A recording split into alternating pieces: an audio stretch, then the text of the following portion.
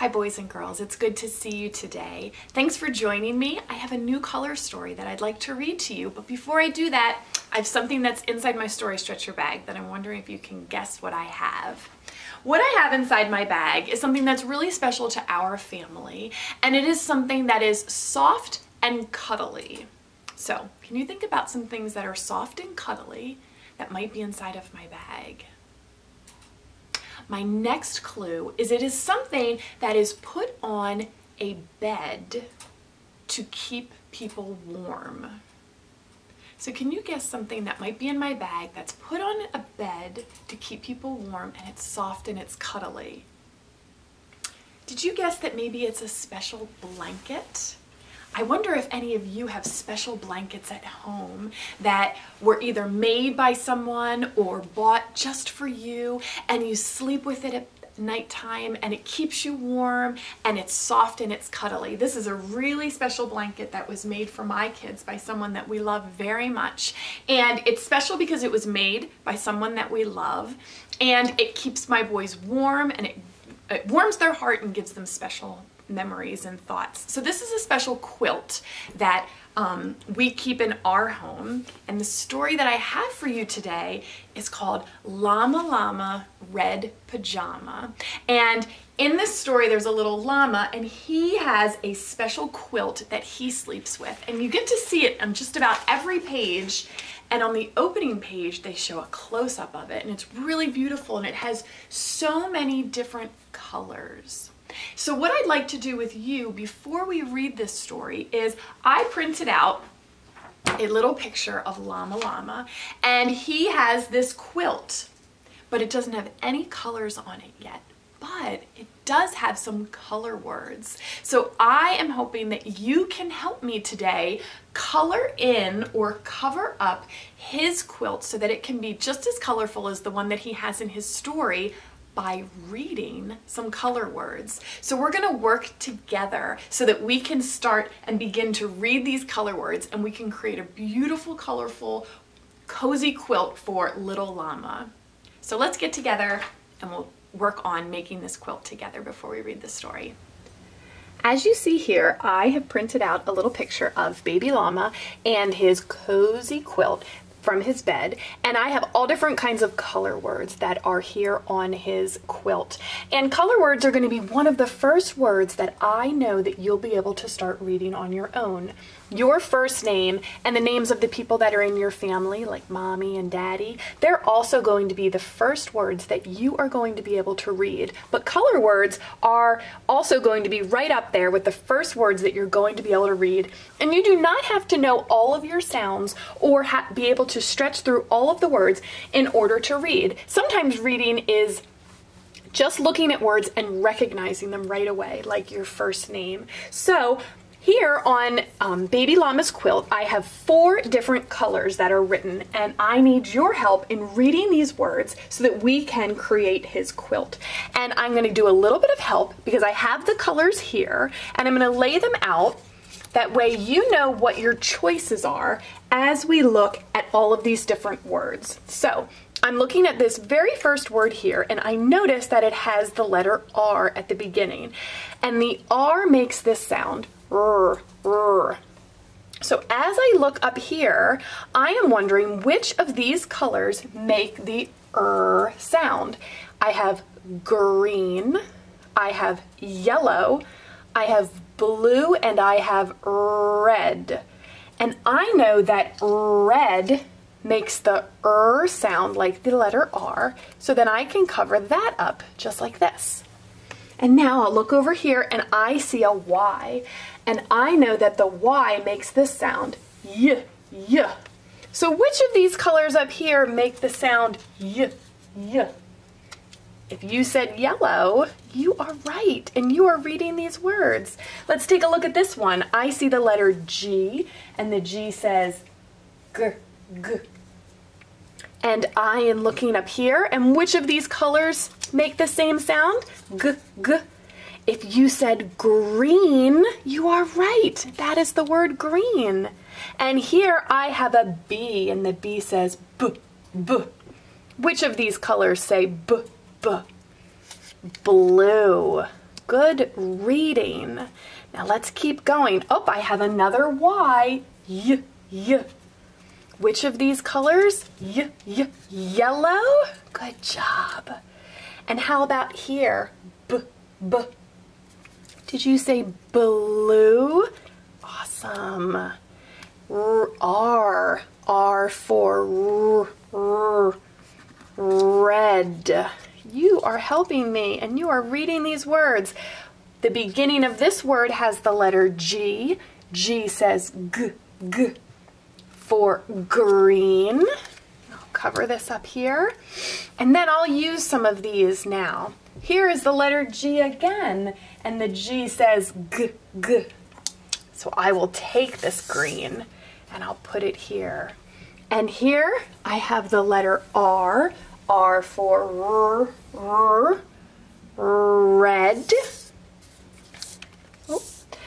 And I have here the letter B at the beginning of my word. B, b, blue. And the last one, what letter is that? Y, y, y. Yellow.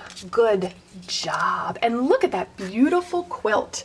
When you are starting to learn to read, the first thing you're going to do is look at the very first letter at the beginning of the word, and you can get your mouth ready for that letter, meaning making the sound that comes with the first letter of the word.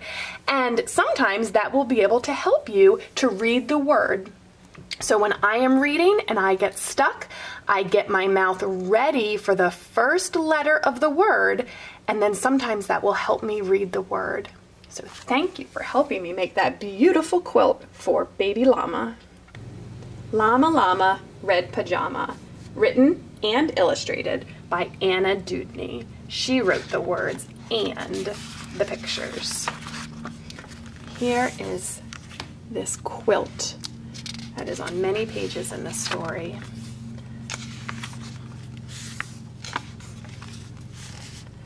Llama Llama Red Pajama reads a story with his mama.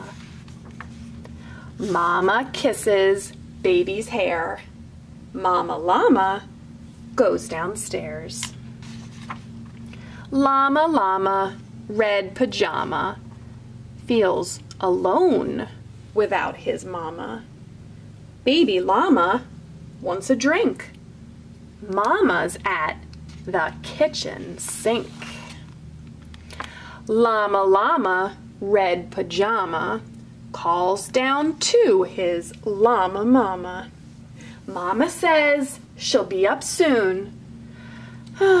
Baby Llama hums a tune. He's trying to be patient. Llama Llama Red Pajama waiting for his mama. Mama isn't coming yet. Baby Llama starts to fret. To fret means to worry. Llama Llama Red Pajama whimpers softly for his mama. Mama Llama hears the phone. Baby Llama starts to moan. He's having trouble waiting. Llama Llama Red Pajama listens quiet for his mama. What is Mama Llama doing? Baby Llama starts boo-hooing. Llama Llama Red Pajama hollers loudly for his mama. Baby Llama stomps and pouts. Baby Llama jumps and shouts. Llama Llama Red Pajama in the dark without his mama. Eyes wide open, covers drawn. What if Mama Llama's gone? Llama Llama Red Pajama weeping, wailing for his mama. Will his mama ever come? Mama Llama, run, run, run! So now he is screaming in his bed, and look how the mama reacts. She's so scared. She drops the phone. She comes running upstairs. She thinks that something's wrong. She thinks maybe the llama's hurt. And she opens the door, and she sees that he is okay. He is fine. He just was having trouble being patient. Baby llama, what a tizzy! Sometimes mama's very busy. Please stop all this llama drama and be patient for your mama. Have you ever felt like that? Have you ever had a hard time waiting? And so sometimes you lose your cool? Little llama, don't you know? Mama llama loves you so. Mama llama's always near, even if she's not right here. And even though Mama llama was very angry on this page, that doesn't mean she doesn't love her baby. She says, of course I love you, and she's always near. Llama Llama Red Pajama gets 2 kisses from his mama. Snuggles pillow, soft and deep. Baby llama goes to sleep. So he finally got to sleep after all. The end.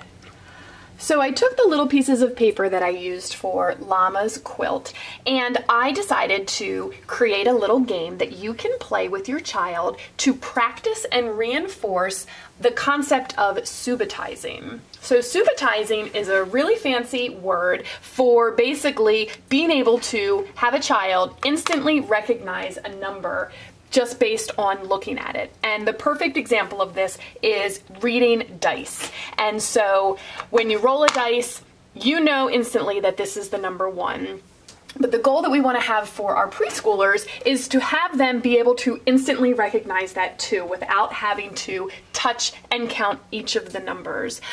So what I have here is I have some pennies that are underneath each of these little pieces of cloth or paper from Little Llama's quilt, and underneath each of them I have either 1 penny, 2 pennies, 3 pennies, 4 pennies, all the way up to 6, and I have them positioned so that they look like a pair of, you know, the dots that are on a dice. And the way you can play this game with your child is you can roll the dice, and I rolled the number 4. And in the beginning, you might have to touch and count each of the dots with your child in order to get them to know that this is the number 4. So we have 1, 2, 3, 4. Now, under one of my little covers, I have 4 pennies. And so you can pick one and look at it. Is that the same? Nope, that's only 1. Let's see. Does this one have 4?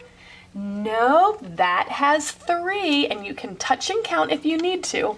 But again, the goal is for you to start to recognize without having to count how many there are. Let's look at this one. That's a 2. Let's see, is this it? That looks the same. This has 4 pennies, 1, 2, 3, 4, and this has 4 dots for the die of the number 4. And then it sort of becomes like a memory game as well. So now I'm looking for the number 5. I remember that this has 4, so I'm not going to pick that one. I remember that this one had 3. I remember that this one had 1, so maybe it's this one. Nope, this one has more. This has 1, 2, 3, 4, 5, 6. Let me try this one. They are the same. This is 5 pennies and this is 5 dots. Both are the number 5. Let me do one more. And there's my number 6. I have 3 on this side, 3 on this side. 3 plus 3 is 6. This is the number 6. And I remember that down here at the bottom, there was 6 as well. So again, this is an easy, simple way for you to practice subitizing, looking at groups of numbers and learning to recognize the amount that there are without having to count. And this is a kindergarten skill that all kindergartners will be practicing and learning, so it's great to be doing it now. It also, again, really helps develop that strong number sense, which is something that is so important for all of our kids to have, especially before they enter kindergarten. So practicing playing with, talking about, and learning with numbers is something that you can do all the time with all different things that you have in your home. So I hope you continue to play and learn and have fun, and I look forward to seeing you again soon.